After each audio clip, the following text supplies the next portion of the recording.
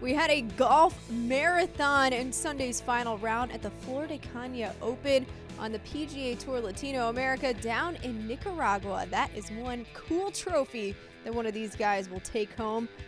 Michael Davan, his approach shot on the 7th hole, he's sitting at 15 under at this point in time, sets up a birdie. This to get him to 16 under. He was chasing the darkness and his first PGA TOUR Latino America victory. This his tee shot on the 18th hole. And look at that, it is almost dark out there. He has this birdie putt to get to 20 under par in a time for the lead, and he gets it done.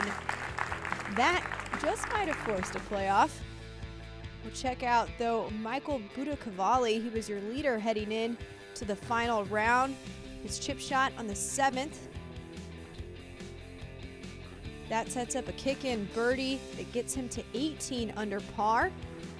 And we'll also meet up with him on the final hole in regulation. His tee shot on 18.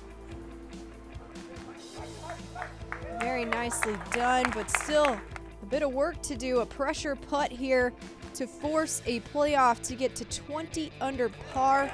Buttacavoli searching for his second PGA TOUR Latino America victory, but he'll have to get it done in the dark. This is Davan for a birdie putt on the 8th playoff hole. They went even further than that, though, because check this out.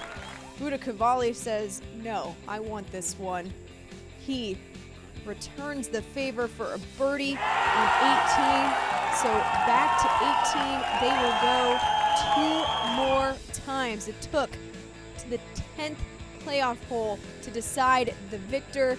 Buttacavoli with his second PGA TOUR Latino America victory. He wins the Flor de Caña Open in the dark.